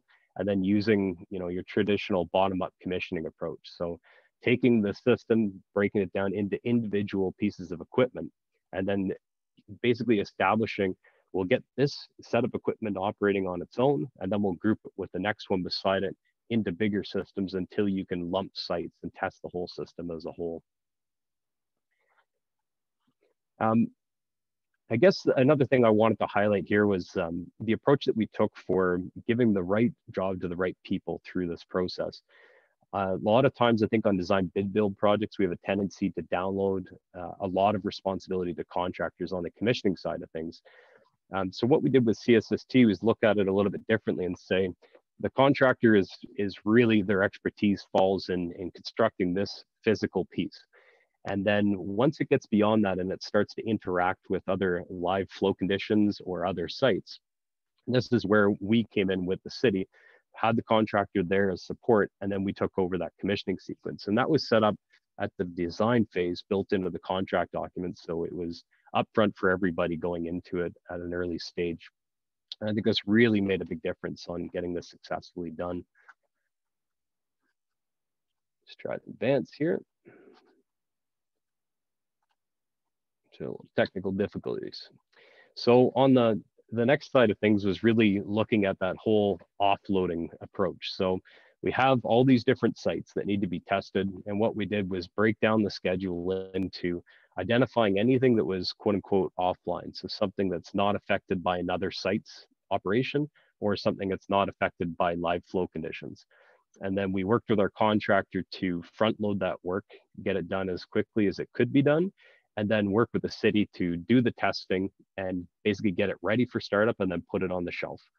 And what that did was lead to, at the back end of the commissioning and testing phase, having those critical sites where there's live flow conditions so that we were minimizing the risk on the project schedule that way. I can't stress the importance of this. So, and then on the live testing front, again, each one of these sites, if you're controlling flow, we have to do a detailed assessment with the city to say, if this gate fails, what happens? And develop all those prerequisites along the way that needed to be done. And then lastly, with a CSST, it's a live flow system. It's dependent on rainfall. So we can't start it up and then watch it for a couple of weeks and say, yep, it works. We have to get it running to the best of that we could with testing certain scenarios. And then right now, it's sitting there waiting for rainfall to come, and we will be working with the city over the next year or so to really look at each one of these events and say, well, is it working properly? Do we need to optimize set points, or do we need to make any changes? So I realize I've sped through this fairly quickly, but trying to keep this thing on track. So in summary, I think really what Adrian and I were trying to get across here is that from an integrated planning approach, I think that really gives you your best bang for your buck of looking at a piece of infrastructure and trying to get multiple benefits out of it, out of that investment. And then with the operational design philosophy, which again isn't reinventing the wheel, but keeping it top of mind, is constructing with the end user in mind, as well as trying to figure out how this piece of infrastructure will suit into an existing system. And I don't think that this concept is really just, we're doing this case study based on the CSST, which is a wet weather flow sewer system, but that concept is directly applicable to anything from building a new hockey rink or a new transportation project. It's just about looking at the end use in mind and then focusing on how are we going to integrate this at the end of the day. And keeping that in mind through all these phases of the project. In the CSST case was very successful, and I think it's an applicable lesson or top of mind thing for other projects. So with that, Arup, I'll turn it back to you. Great, thank you, Colin, and thank you, Adrian, for something very informative there for us. And we will, again, just we're going to just kind of keep ourselves going here. I don't actually see a lot of Q&A here, so I'm going to suggest that your presentation was mesmerizing enough that you've got everybody completely glued to the screen, and not a lot of questions there, but very complex. And thank you for taking the time to walk us through and make it a little bit easier for us to understand the complexity of that fairly massive project that's fairly well known, I think, to anybody in the engineering field. So that's great. Again, I would encourage anybody, if you do have any questions, feel free to write them down, even if they're not done during this presentation. If you do it by the end of the webinar, we will pass it on to the right speaker and make sure you get your answer back. So we're gonna kind of keep the ball rolling here. On that note, I'll note that it is 2:40. And not to rush Paul, but if just let people know that if you're able to hang on for an extra 10 minutes or so, I think that'll be enough time for Paul to wrap up. And I know you may have other events to go to, and that's understandable. So for those participants going to hang on an extra 10 minutes, I would ask you to, if you could do that, that would be great. So moving on to Paul Croft. Who's a senior project manager at Parsons, also a registered professional planner, dealing with stage 3. My goodness, we're already at stage 3. So how about that? For something that was going to be so futuristic, we're already at stage 3, which is great news. So Paul has 20 years of experience. For last 14, he's been based out of Ottawa, been involved in a number of functional planning studies and preliminary engineering and environmental projects. And he's very much hands-on with this project, clearly. So Paul, I'm going to ask you to take over and start your presentation. Thank you. Thank you very much, Arup, and thanks everybody else. I have a bit of a hard act to follow in that I actually, oh, sorry about that. So we've heard from Leslie and Adrian and Colin, and they had actual projects to share. And I have more of an idea, because stage 3 isn't really, it's not a thing yet. It's not a project. It's an idea. And having been involved in the environmental assessment studies for all 3 phases so far of Ottawa's LRT, it's very interesting to me how we've gone from why are we building LRT to why aren't we building it faster. And I'll just start a little bit of background. I'll try to keep this short for everybody. This is where we were basically September 14th, 2019, the opening of the Confederation line from Tunney's Pasture to Blair, along with what's called the Trillium line, which is the original O train, which has actually been in operation since 2001, although it's currently closed now until the end of next year while they construct phase 2. Speaking of phase 2, that takes an extension of the Confederation line east and west, so east from Blair Station into Orleans to Trim Road, and west from Tunney's Pasture to Moody Drive and Algonquin Station, which is formerly known as Baseline, along with an extension of the Trillium line from Greenboro down to Limebank and the airport. You can see here in advance of stage 2 opening, OC Transpo has designated a new route structure. So the Confederation line will actually be a combination of line 1, which will run from Algonquin to Trim, and line 3 from Trim to Moody Drive, and 2 from Bayview to Limebank, and line 4 will be the airport shuttle. And moving on from there, again, now we're moving into stage 3, and there's a lot of questions as to what stage 3 actually is, and there is a fair bit of uncertainty around it, because at the moment there's no funding, there's no timelines associated with it. We don't know whether all 3 parts of stage 3 will be built together, when they will be built, and how they will be built, because at least for the Canada and Barhaven extensions, we've developed some potential phasing for those lines, because these are actually, LRT is quite capital intensive. And as we start getting further out into the suburbs, there's that cost benefit trade-off between the ridership and the cost and what LRT needs to do.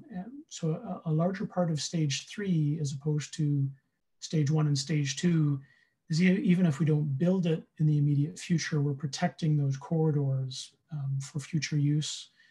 And the city is making a statement that the future of rapid transit for the city is primarily based on light rail technology and not bus rapid transit as it was previously. So what does stage 3 LRT hopefully do? It's going to span the entire city all the way from Canada to Orleans and down to Barrhaven. Completion of the Confederation line, conversion of the West and Southwest Transitway corridors to light rail transit.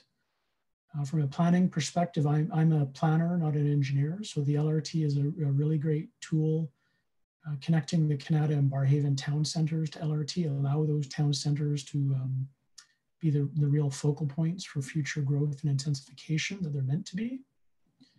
One of the big differences you'll see when stage 3 does get built is there's a much greater use of elevated alignments for the LRT as opposed to stages 1 and 2. There's really 2 primary reasons behind that. One, for the Confederation line, it's meant to run as a fully grade separated system, so no interaction with cars or pedestrians or cyclists. It's a completely grade separated.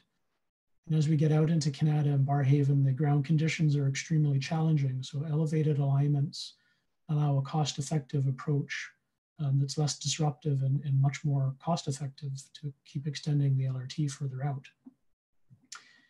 And recognizing where we are right now in the middle of a pandemic, and certainly there are some questions as to why we would continue to need to expand rapid transit, but certainly stage 3, the city sees it as a way to build back better, continue to drive a shift to a multimodal city and provide improved mobility choices for residents, and really meet the climate change challenge. The electric LRT allows for decarbonization of the transport system. So we're replacing a lot of diesel buses that are currently running long distances across the Greenbelt into the suburban communities with environmentally friendly electric light rail transit. So I'll quickly go through the 3 main components of what is called stage 3 LRT. I was actually involved. I was the deputy project manager / project manager for the Canada LRT, and I'm the deputy project manager for Barrhaven LRT EA. So for Canada LRT, the planning and EA study was completed. It was actually done 2 years ago last month. We received the statement of completion from the Ministry of Environment and Climate Change, Conservation and Parks. The Canada LRT is 11 kilometers of grade separated LRT extending from Moody Drive in the east, so the end of stage 2, out to Hazeldean in the Stittsville community of Canada.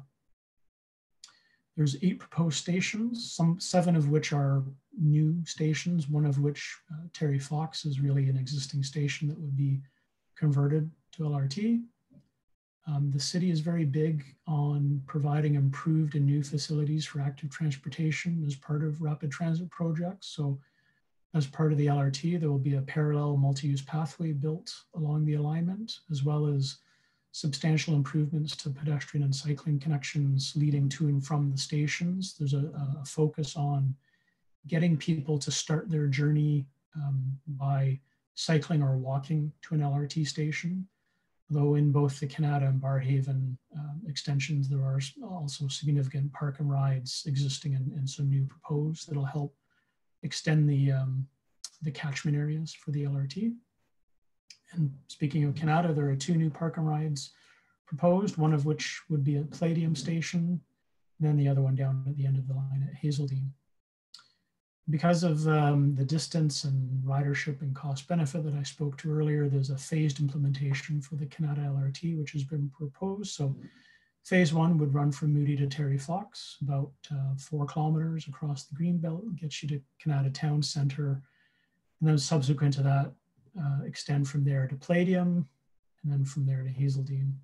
And then finally, in 2018, when we did the functional design for this project, we estimated a 1.85 capital cost for the project. I can quickly run through some of the major stations.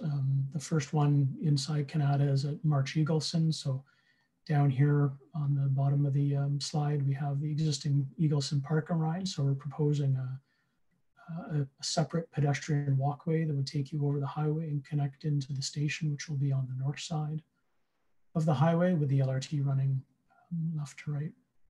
And there'll be a small bus terminal there. So future tie-in to a March Road bus rapid transit corridor, and local buses serving Canada would lead you into this station. Terry Fox Station is the end of, I guess, phase 1 of the Canada LRT. So it is an existing bus rapid transit station with a park and ride. So the idea here would be to try to reuse as much of the existing infrastructure as possible and insert the LRT along the south side of the existing bus loop and reconfigure the bus loop. Right now, the buses kind of run around the island. We would look at having all the buses run along the south side of that island with a sort of a cross-platform connection to the light rail transit. And then as part of the station, we're proposing a future pedestrian bridge over the highway so that people who live in the communities on the south side of Canada Town Centre are able to get to the LRT. Finally, Palladium Station at the Canadian Tire Centre, or whatever it's called this year. Station would serve the major event where the senators are and look like they'll be staying for the foreseeable future. So again, this is where the LRT is elevated. We come over the Queensway and we stay elevated. The station between Cyclone Taylor Boulevard and Palladium Drive on the east side, and then overhead walkway connections both between the station and the Canadian Tire Centre, and then another walkway that would cross over Huntmar Drive to a park and ride and bus terminal on the west side on a currently vacant piece of land. So moving on to the Barrhaven LRT. So this is a planning and EA study that's currently ongoing. You may have heard towards the end of last year, the functional design at least was approved by City Council. So now we're moving into the EA phase of the study.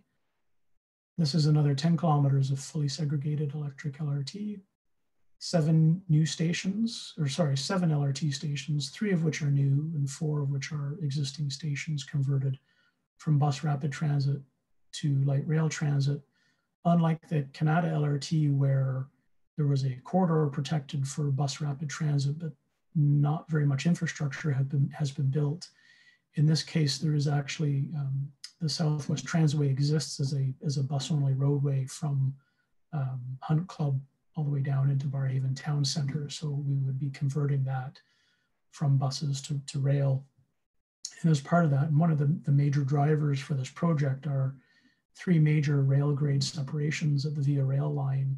So Woodruff Avenue, the Southwest Transway, and Fellowfield Road. We'd have new bridges crossing over the Via Rail line. And one of the things we did as part of the project, because there's some uncertainty as to when LRT might be funded and extended, those structures are designed that they can proceed independently in advance of the LRT, including the transit bridge. So you could build it as a bus bridge and come back later and convert it. And there's some throwaway to that, but we've come up with a pretty good solution that will allow that to happen relatively easily. Tied with the Barrhaven LRT is a train storage and servicing facility. So the Confederation line has a major train yard at Belfast, which serves stage 1 and most of stage 2. They're building a secondary facility out at Moody Drive. One of the reasons why stage 2 was moved from Bayshore to Moody. But because the Barrhaven LRT, the distance between those facilities and the Moody and Belfast yards, and then also the way it works with the tie-in at Lincoln Field between the 2 branches, OC Transpo and the rail office asked us to identify a site for a small train storage and servicing facility that could store, I think, 8 trains along the line. So it's a smaller scale facility, allows for overnight storage of trains and minor running repairs and maintenance, cleaning of trains in between peak periods. And that's going to be located just off of Greenbank Road, adjacent to the Via Rail line. And at the very end of the line, at Barrhaven Town Centre, we have a major transfer terminal between buses and rail. Again, there's planned bus rapid transit, at-grade bus rapid transit facilities along Chapman Mills Drive in Greenbank that will tie into the LRT terminus. There's a 250 space park and ride proposed there to help people who live further out on the south side of the Jock, because the existing park and ride lots in the Barrhaven community are largely at capacity, provides a little bit of additional space for that activity to occur. Then we've identified a $3 billion capital cost project for this, but a good chunk of that, about 400 million of that, is tied up in the rail grade separations at Woodruff and Fallowfield in itself. I'll just share a few renderings from the Barrhaven LRT extension. So as I mentioned, elevated LRT is very much a thing as part of stage 3. So this is the proposed Tallwood station. So this is just at the intersection of Woodruff and Tallwood Meadowlands. So on the southwest corner, we'd have an elevated LRT station immediately adjacent to the City of Ottawa archives. And this part of the corridor has been protected for rapid transit. There's a strip along the west side of Woodruff Avenue. And so we would take that, and that's where the LRT would be built. And then further down at Nepean Sportsplex, very similar, again, at the functional design stage, it's more about the footprint of the facility than the actual architecture. This is more to give people an idea that we'd have an elevated station here. It's going to be on the west side of Woodruff. We have a pedestrian bridge spanning over Woodruff to allow people to cross into the Nepean Sportsplex facility. This is a view looking southwest over the proposed Woodruff and transit grade separations of the Via Rail line. So you can see in the far background is the Fallowfield Road grade separation, and then in the middle distance is the existing Fallowfield Park and Ride and what will be the future Fallowfield LRT station. And there's a really good opportunity here to integrate that in the future with the existing Via Rail station. Via Rail has plans advancing to double track their rail corridor, which we think is going to necessitate a rebuild of the existing Via Rail station. So there's some potential synergy if the timing is right to actually, instead of have two separate structures in the future, you could see a single integrated LRT and intercity rail station here, which would be really cool. And finally, at the end of the line, Barrhaven Center, so it's Chapman Mills Drive, sort of running from east to west at the bottom of the page.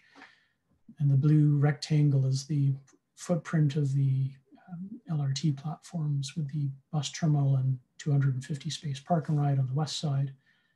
Ultimately, on the east side of the LRT alignment and station is planned to be a civic center, which is going to be a focal point for what we're calling the new Barrhaven downtown. So in the short term, the park and ride is planned to be on the west side of the LRT. It can actually advance independently of that. There's some desire to see that happen sooner rather than later. As I mentioned, the existing park and rides in Barrhaven, well, at least before March 2020, we're operating at capacity every day. So there's an opportunity here that the park and ride could be built and be used as part of the existing BRT system. And then ultimately, one of the ideas is when they build a civic complex on the east side, the park and ride could be integrated into that in some sort of either underground or structured parking to free up that land for the more intense town center style of development that's envisaged. And finally, the Gatineau extension with a big question mark on it. It is identified in the Transportation Master Plan. This would be a short extension of the Trillium line across the Ottawa River to Gatineau and link up with the Rapibus system there. Be greatly assist in managing interprovincial transit demand. But as you may or may not know, Gatineau has actually advanced its own plans for an LRT, a different type of LRT. And they're proposing to use the Portage Bridge and come across that and into downtown Ottawa. So that's kind of the current focus on interprovincial transit planning. So in the meantime, the city of Ottawa is advancing a study to provide for interim conversion of the Prince of Wales, or I guess now to be known the Chief Commanda Bridge, to active transportation uses. And I think you'll see that happening within the next year or so. The next steps, I sort of talked a little bit earlier about how stage 3 is more of an idea than an actual project yet. So Canada LRT does have EA approval, so it is ready and waiting to proceed into the next phase of design, which would be preliminary engineering and then procurement. So hopefully, I think there's a lot of noise about building back better and infrastructure dollars flowing. And I think the stage 3, at least Canada and Barrhaven projects, would be key to the city's asks as part of that. As I mentioned, Barrhaven LRT, the functional design was approved by City Council in November of last year. And the transit project assessment process is actually going to be initiated very shortly. We're just doing some pre-consultation activities with the ministry and our Indigenous stakeholders before we launch the notice of commencement. So stay tuned for that. And then finally, as I mentioned with the Gatineau LRT, really the current focus is on what STO and the Ville de Gatineau's plans are for LRT. And so there's an environmental assessment advancing for an interim multi-use pathway using that bridge. I always like to end this because I'm the upfront guy. I've been working on stage 3, well, probably for 3 or 4 years now, so long in advance of even stage 1 opening. So beyond stage 3, what might we see to sort of to build Ottawa into a transit city? So as I mentioned, there's the STO LRT and a lot of current noise around a potential for an interprovincial transit loop, which would be like a downtown circulator tramway along Wellington Street that would loop back over through the Byward Market and over into the Hull sector of Gatineau. Carling Avenue is identified in the Transportation Master Plan for an at-grade LRT. So again, not like the Confederation line. It would be more of a tram-style LRT, as you see in the image here, which is actually from Edinburgh in Scotland. So that is a different flavor of LRT and more of a linear corridor as opposed to serving higher speed, high capacity and nodal type development. I'm always, the Transportation Master Plan is currently being looked at for updating. So there may be other corridors moving forward that we haven't even heard about. So I think with that, I will conclude my presentation and I will turn it back over to you, Arup. And I've only taken us 2 minutes over. So. No, thank you. Excellent presentation, and appreciate your effort on that. We are, again, the Q&A is lagging behind a little bit in terms of people asking questions, but again, I'll encourage anybody when they get a hold of us to ask the question, and I am appreciating everyone's patience. We still have the vast majority of our presenters still here, so that's great. When you said elevated LRT, I got excited. I thought we were gonna take us like Blade Runner and we were gonna see flying cars, and then I was gonna ask where our bullet train is, but I guess we're gonna have to wait for that, Paul, a little bit. But fascinating presentation and a glimpse into the future about where things might head. We do have, let's see now. We have, if people will indulge us, it is 3:03. So let's take 5 minutes to answer a couple of questions, Paul. So the first question we have is, there was discussion about baseline bus rapid transit. Is that still a goal, or what's the status of this versus light rail transit? It is still a go. Funnily enough, I was the project manager for the Baseline Road BRT EA. So that project has actually advanced into preliminary engineering and detailed design, but is currently unfunded. So it will be built as an at-grade bus rapid transit. So it'll look very similar to what the city has built along Chapman Mills Drive in Barrhaven between, I guess, between Longfields and Woodruff. Okay, great. And one other quick question. A question is, wasn't part of the track by the Bayview Bridge removed, so it doesn't connect anymore, question mark? Yes, that is correct. However, the alignment of the existing Trillium Line platform at the north end of Bayview, that was what would be extended to cross over the bridge. So you would be able to extend that. You would have to build a couple of 100 meters of new track to link into the bridge. And really the condition of the track over the bridge, just like when the original O-Train pilot project was built in 2001, they started off using the existing old jointed rail that had been there for probably 30, 40 years and quickly had to rip all that up and replace it with continuously welded rail. So I would assume that all the rail across the bridge would have to be replaced with new rail. Excellent. Okay, so those were the two obvious questions we had. Appreciate your time again, Paul, and taking the time out to help us out. So thank you very much for your presentation. I'll move quickly to wrap ourselves up here. We have a number of events coming up. We're still kind of hoping we'll be able to do something later in March for the ski day with all the measures in place for safety. And again, depending on the protocols, the Women's Day event, you're getting some save the date for that already. So please plan to be a part of that. Public Works Week is coming up I believe I heard May 16th. So that'll be another event coming up. And then you can see the other events on your screen here. That'll happen a little bit later, and maybe we'll be lucky enough to get in person. So once again, I want to thank all of you for spending a couple of hours, and again, thank you for your patience. We never know with these new formats how our timing is going to go. So I appreciate all of you hanging in to the end and being a part of this. So thank you all for your time. Thank you for asking questions.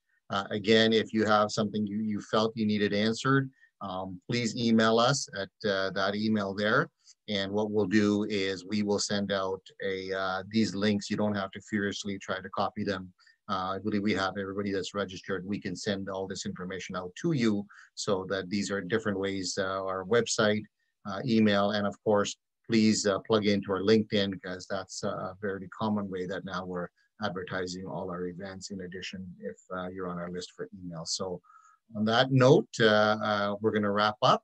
Again, thank you all for your time. Thank you to the presenters who took the time to present their projects, and appreciate their time. And this is really what our organization does, is allow people to come and talk about interesting projects and share them with all of you. And again, I appreciate all of your patience and sitting through our business meeting and allowing that to be completed. So have a great evening, everybody, and appreciate your time again. Take care.